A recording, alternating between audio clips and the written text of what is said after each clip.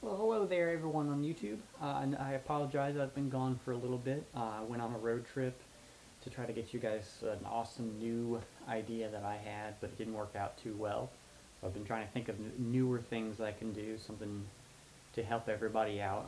So what I'm going to do, since this is mainly what my channel has been about lately, is a Crown Vic P71 buyer's guide. So this will be, I mean, everything you could think of that I know, at least pretty much everything that I've kind of picked up along the way, year-to-year changes, mechanical weak spots, years that you might want to watch out for, and just a few tips on buying your own Crown Vic. So you might want to start and say, okay, well, why would you even want to buy one of these cars in the first place? Of course, the first argument that anyone's going to tell you is that it's cheap. They're cheap and they're everywhere. They're body on frame, and you really don't have that many rear-wheel drive body on frame or body on frame cars, period. The 4.6 liter 2-valve modular V8 was actually a very incredibly reliable engine. It had a few known faults throughout the years, but I mean, overall it was a pretty darn good engine. Of course, they're cheap to obtain, and you have incredible value for money because you have a car that just goes and goes and goes and goes and goes and goes. And it's kind of something that's unique because it's really the end of an era. There is not really anything else like the Crown Vics out there anymore. So you have that going for you as well. They're easy to maintain and they're great on the highway. So that's really what I can start with, honestly. Now, there are a few advantages of buying the P71 model over the civilian model. It does have slightly more power, probably right around 30 more horsepower. This is a highly debated issue. I mean, people say, okay, they only have 239. Some people say 250. I don't know. The modifier guide that I have says 250, but who knows? It has oil transmission and power steering coolers. It's going to make your fluids last longer. They're not going to get as hot. The detergents and all the good things in them aren't going to break down from heat. It has a stainless steel dual exhaust without resonators, which sounds cool. It's not a MagnaFlow, of course, but it is what it is. It's got higher ground clearance. You can go over a curb at 40 miles an hour. The car is designed to do that, so not that you would want to, but hey, just in case. You know that if you get run off the road, your car is not going to be destroyed. The transmission is supposedly tuned for more aggressive shifts, but I couldn't tell you the difference.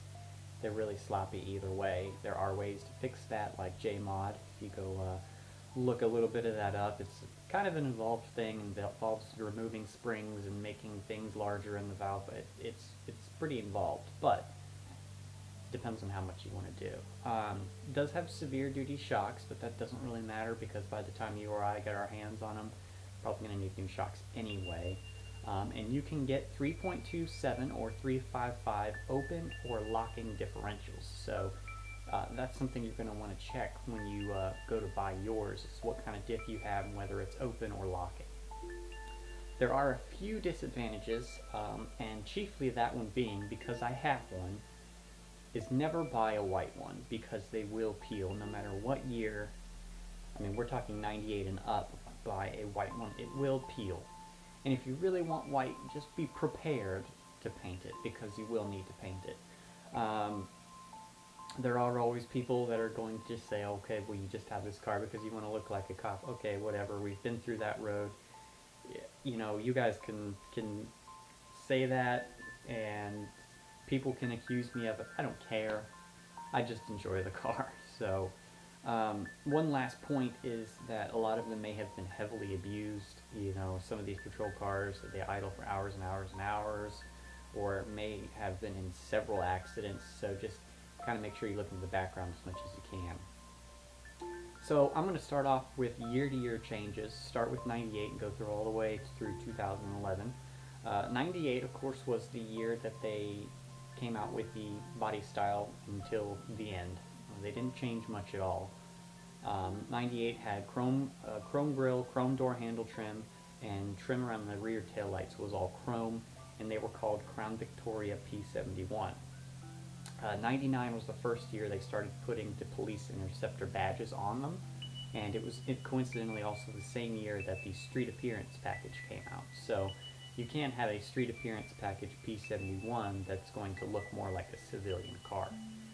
In 2000, the rear chrome was removed, In '01, power pedals became available as an option, and the honeycomb grill, which is the one that I have, and all the other ones after the '01s have, if you don't have a street appearance package, that is. That's when that was introduced. '03 was a major year because they went from the twin tube shocks from way back in suspension land to the new inverted monotube shocks. The chassis was slightly redesigned to still be Panther platform, but it was redesigned with hydroformed steel. They replaced the recirculating ball steering with rack and pinion. The interior panels got a redesign. This is newer design, less wavy in '90s. The rear shocks were actually moved outboard, so it would make them easier to service. And apparently it enhanced the handling somehow. Someone out there will tell me how that works. And of course, new aluminum control arms up front. So, those are some significant changes for 2003. But 2004, even more changes came along with the Marauder airbox. So the P71s now have Marauder parts on them, which is pretty cool. The 200 amp alternator was introduced in 2004. And the later build '04s come with the stronger and supposedly better 4R75W instead of the 4R70W. Mine has a 4R70W because it is an earlier build '04 that was built in '03. So it's really easy to spot a 2005 because they had a rear whip antenna, and that is the only year that they had a rear whip antenna. So if you see one with the antenna on the back and not integrated into the rear windshield, you know that's an '05.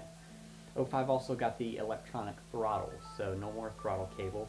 It got that new square steering wheel, and the fire suppression system was added because there were a few instances where people had things improperly loaded in the back of the car that would puncture the gas tank in a rear end collision, and they would catch on fire. And I do believe they put an enhanced barrier between the trunk and the fuel tank after that whole thing came about. So 2006, you saw the new gauge cluster with the tachometer, an hour meter, and the digital odometer, which was cool. And the 17-inch steel wheels were introduced for '06. That had to do with a recall for the '03 to '05. I'll go through that a little bit later. In '08, the Crown Vic went fleet only, so this is when civilian Crown Vic sales stopped. They did continue to make the regular Crown Vic and use them to sell to rental fleets, but if you have a civilian one made after '08, it will have been a rental or a fleet or a police car at some point. And keyless entry as an option was added. I'm pretty sure that was mostly because of the Impala came with keyless entry at the time, so they added it as an option on the Crown Vic. In '09, power pedals became standard, which was pretty cool. Side airbags became standard as well, and they added that silly flex fuel badge on the back of the car. In 2010, P71 was replaced with P7B. So if you're looking at a 2010 or newer and it has a P7B VIN code, you're not getting screwed with. That's what they changed the VIN code to after that. And the only last thing they changed was in 2011, they got larger headrests to comply with safety standards. So, a final note for the year-to-year changes is the '93 to '05 have the aluminum metal matrix drive shaft, which was safe at and above 150 miles an hour. They changed it after that back to a standard drive shaft. Anyway, continuing on, recalls in weak spots. The first one I can really think of is the plastic coolant crossover in the early build '01 and older. They'll crack and leak after a while, and this was fixed by replacing it with an aluminum part. I know mine actually had this problem, and it was in '04. But some of them will have that aluminum coolant crossover in the front of the engine that was all plastic, and of course hot cold after a while it will crack and you'll get coolant leaking into the valley between the cylinders, so something to look out for. '03 and all the way back to 2000, I believe, the timing chain tensioner arms were changed to a cheaper material that was metal, and then it was covered in nylon. I'm pretty sure the older ones were alt metal. After a while is that at startup, you wouldn't have enough oil coverage on this part, and after a while it would wear down because the chains would rub against it and not have enough lubrication. And after a while you'd wear down to the metal and you'd start to get this sewing machine sound on startup. And if it got really bad, it would be constant throughout whenever the engine was running. This is kind of a big thing because if these wear all the way through, the engine can jump time, and these are interference engines, so just keep that in mind if you hear that. The O3s and through O5s were recalled for a lighting control module. This can lead to dim headlights, both headlights not working at all. And initially it was just an extended warranty thing, but now there actually has been a full recall. So if you go to look at one and the headlights aren't working, or they seem really dim, or there's something weird with them, don't worry, because it's most likely an LCM issue and that's now covered under warranty. The 05 to 11, if you may recall, were recalled for steering shafts the lower part would corrode, the lower joint would corrode and seize, causing the steering to be really, really hard, or in some cases, total failure of the steering. So this is something that's really important. Again, if you're going to look at one and the steering seems really stiff, make sure you get it checked out because this is covered under warranty. The 03 through the 05 were recalled because they had improper welds in the steel wheels that were allowing the air to suddenly escape all at once. And a sign of you having the wheels that are affected by this is there was an excessive vibration at speed, or nibble as they call it, that was not solved by balancing with the wheels. So if you're balancing and rebalancing your wheels and you still can't seem to get rid of that, make sure you look up your car and see if it's covered under this recall for the steel wheels. I don't know if it's an issue anymore, but I know that people were having trouble getting this covered by Ford because these vehicles are actually no longer in fleet service, so that's also something to consider.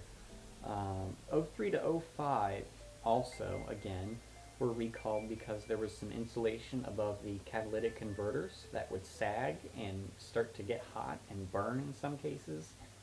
Again, these were recalled and it should have all been replaced, but it's something to look out for if you're looking at one. So when it comes around to buying your P71, again, I'll reiterate, you want to try and find out as much about the car as possible that you can.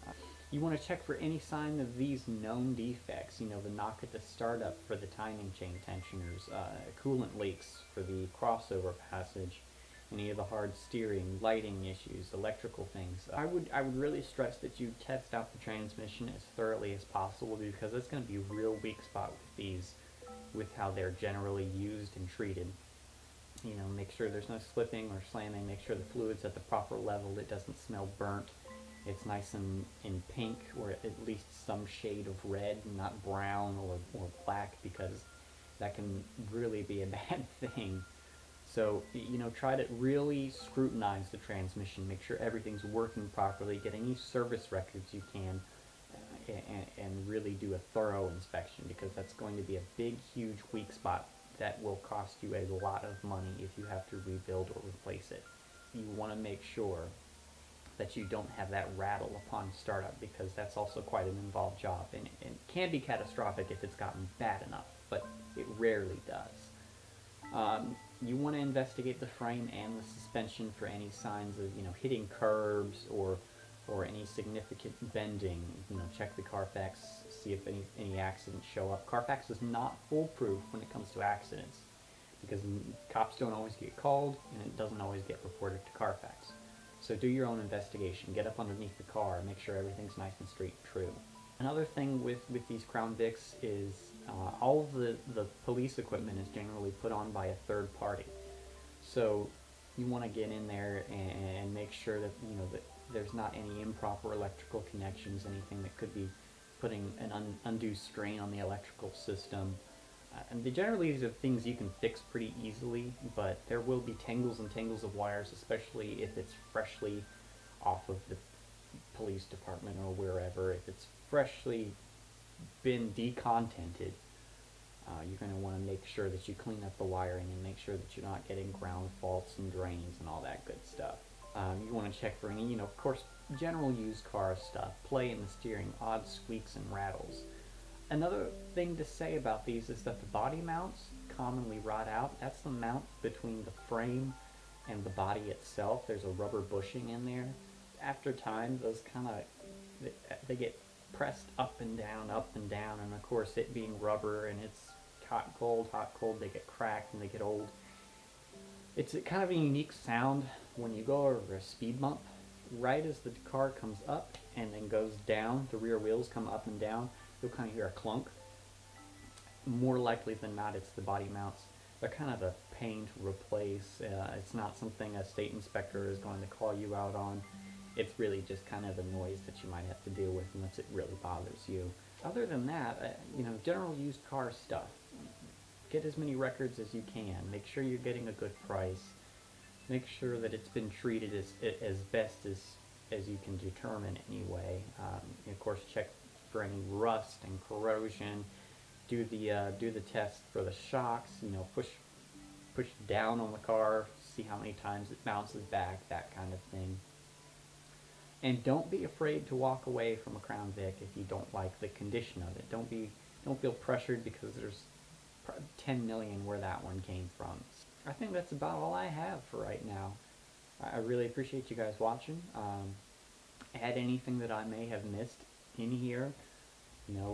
Tell me in the comments. Maybe I'll make a version 2.0. We'll kind of get this rolling. Get as many things included as possible, so it's one place that you can go and say, okay, well, I want to go buy this car. Kind of help to be a resource to everyone else. So comment, like, subscribe, whatever. Give me some feedback, those of you that own Crown Vics or have owned Crown Vics in the past and know of some things that I may not have mentioned here. So thanks everybody, and we'll see you soon.